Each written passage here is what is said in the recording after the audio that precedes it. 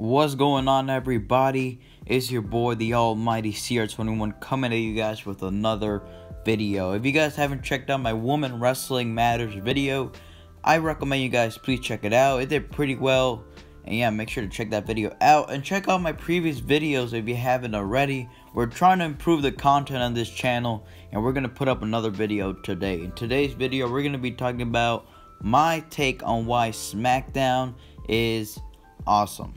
SmackDown, in my opinion, has been the A show, like I said in my previous videos. I enjoy every single Friday night sitting at home watching Friday Night SmackDown.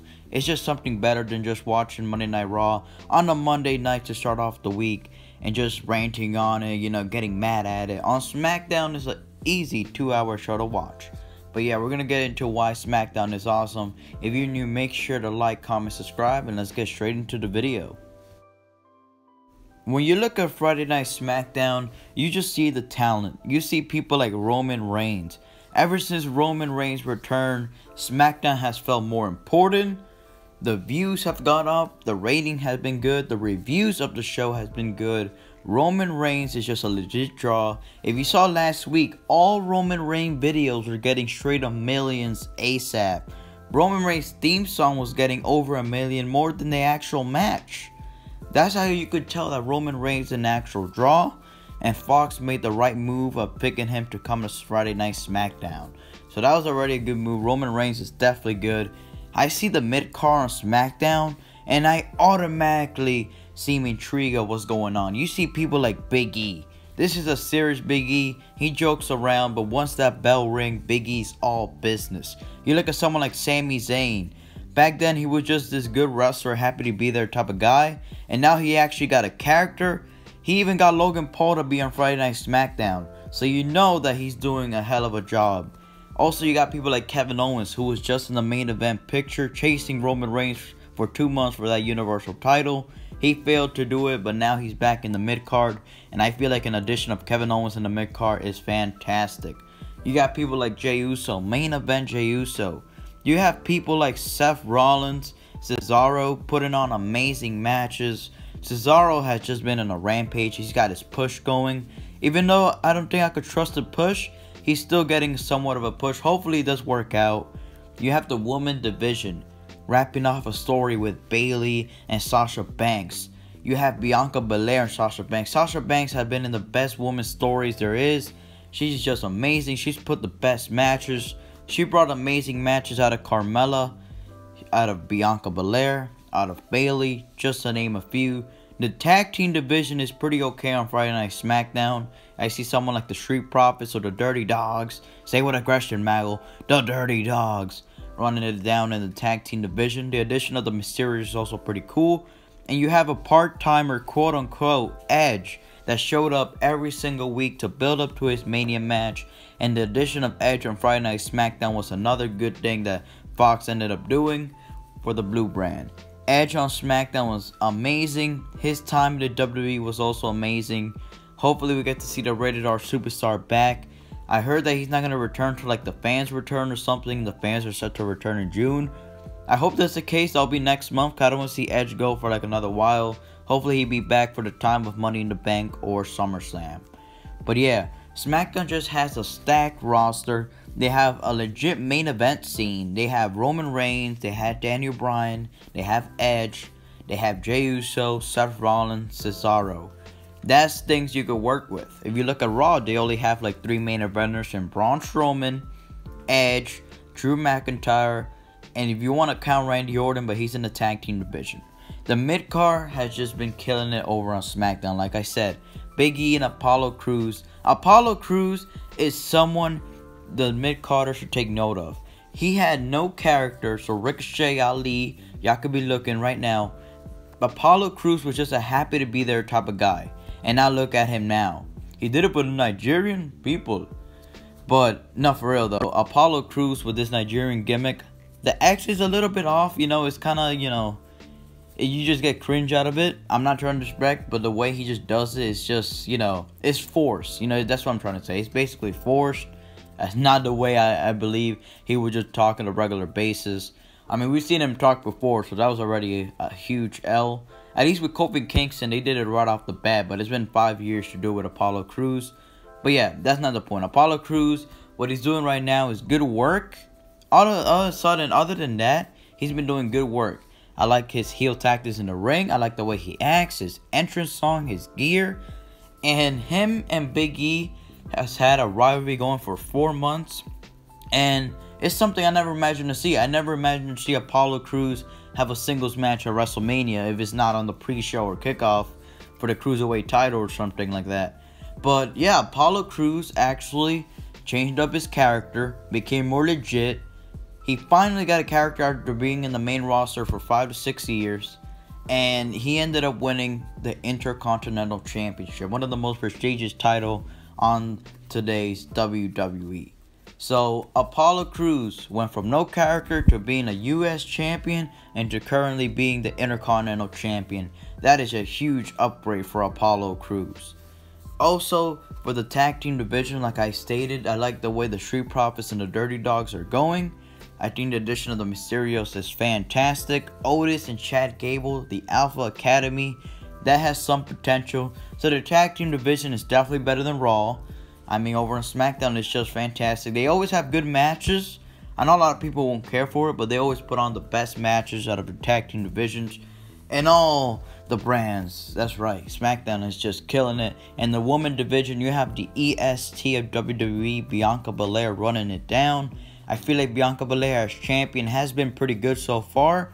I want to see them making it more serious. Make Bianca Belair more serious. Like her NXT days, but.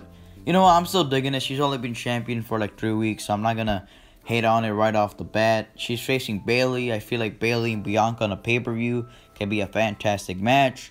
Hopefully we get that Sasha Banks rematch, maybe like a Money in the Bank or something like that.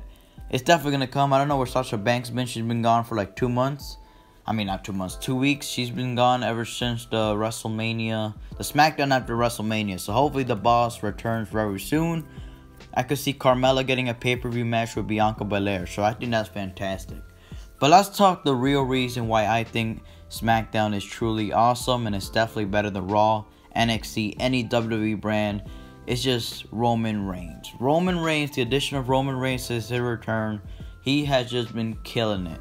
At SummerSlam, when he made his return, people were thinking if he's going to turn heel. Well, he did. He joined Paul Heyman. That was already a positive. Paul Heyman was a free agent. Comes with Roman Reigns. And it has just been amazing. The story with Roman Reigns and Jey Uso was fantastic. The matches they had at Clash of Champions and at Hell in a Cell and the I Quit Hell in a Cell match were good storytelling. Maybe not the best matches, but definitely the best storytelling of that year. It was just fantastic. It got personal. Like, they're legit family members. They're cousins. Like, it's not like kayfabe or nothing. They're legit family members. So, even the addition of having the family out there, too. And Jey Uso just giving up, quitting for his brother at Hell in a Cell. It's just good storytelling. It's good stuff, pal. Roman Reigns and Drew McIntyre killed it at Survivor Series. Had an amazing match. Another match of the year contender. Kevin Owens and Roman Reigns killed it at TLC and at the Christmas edition of Friday Night SmackDown and at the Royal Rumble. At Fastlane, Roman Reigns had an amazing match versus Daniel Bryan. At Elimination Chamber, Roman Reigns proved his dominance against Daniel Bryan. Then at WrestleMania, the head of the table did it again. He laid out Edge and Daniel Bryan, stack him, pin him, beat him. Roman Reigns ended up defeating both Daniel Bryan and Edge at the same time. He pinned both at the same time. That is just some savage things right there by the head of the table, Roman Reigns. I mean, come on now. 2 legends, 2 Hall of Famers, and you just stack them up like that and pin them and win the match at the main event of WrestleMania? Amazing. Then, last week on Friday Night SmackDown, Roman Reigns and Daniel Bryan had a fantastic TV classic like I anticipated to be. It was very good. Roman Reigns ending the career of Daniel Bryan.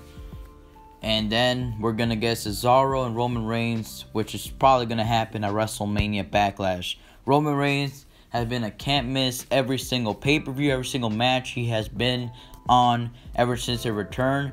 he just can't miss. You can't miss a Roman Reigns match. You can't miss a Roman Reigns match. If he's on SmackDown, you're going to watch. On a pay-per-view, you're going to watch. Roman Reigns delivers. He stands and delivers. Your head of the table delivers.